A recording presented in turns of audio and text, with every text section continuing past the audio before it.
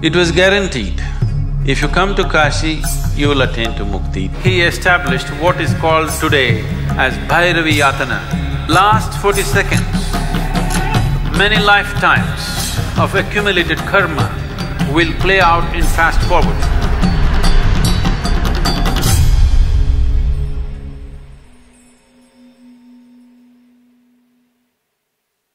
Kal Bhairav means the dark one. That's one aspect of him. It is seen in many different ways. It is a deadly form of Shiva. When he went into a destructive mode, not of destroying this or that, of destroying time. See, all physical realities exist within the span of time, isn't it? If I destroy your time, everything is over. So, Kal Bhairav means just that. Because most people do not choose to live in a great manner. They have an aspiration, at least they want to die in a great way. That little aspiration brought millions of people to Kashi to die.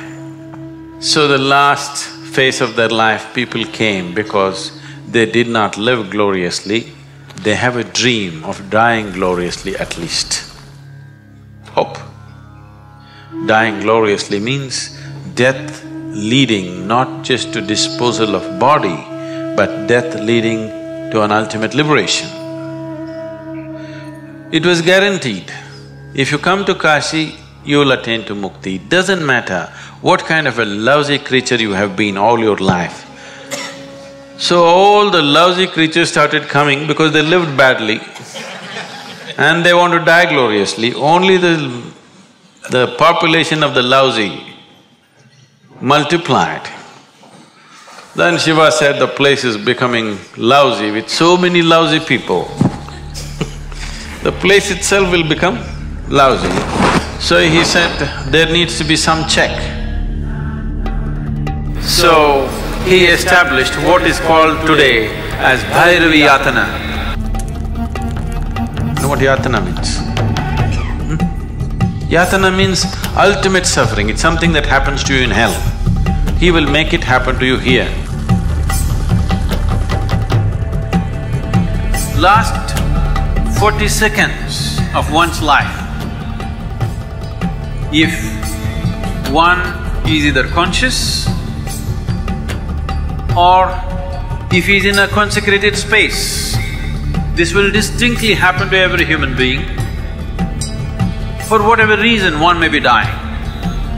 Whether one is dying of old age or disease, the last 40 seconds, many lifetimes of accumulated karma will play out in fast forward.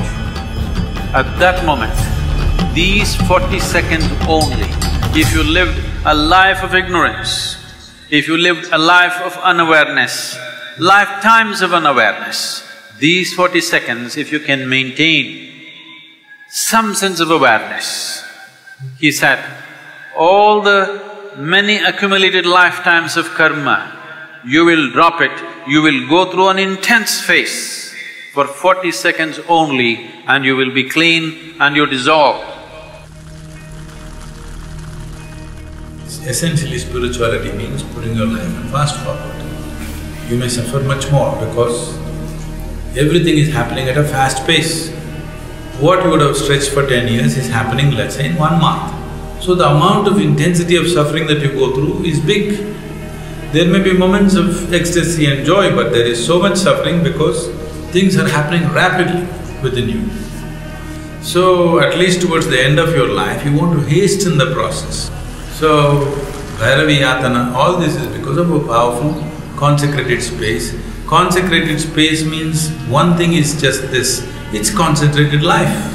That means life becomes so concentrated that it burns karmic fuel at a tremendous pace. After some time, once you get used to it, there is no more yatana, it just burns. Simple. Essentially, you are at a higher rev. So, that is the purpose of every consecrated space.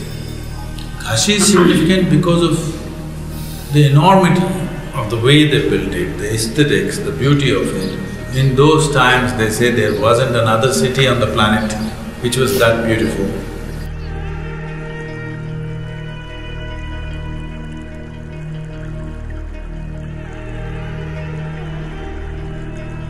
All these things put together, it became a big draw. I mean, they created the atmosphere to get the people's focus. So Kashi is not all pleasure and beauty. It is a place where people go into most intense form of suffering because he puts life on such a super fast forward. Lifetimes of things burn in one moment.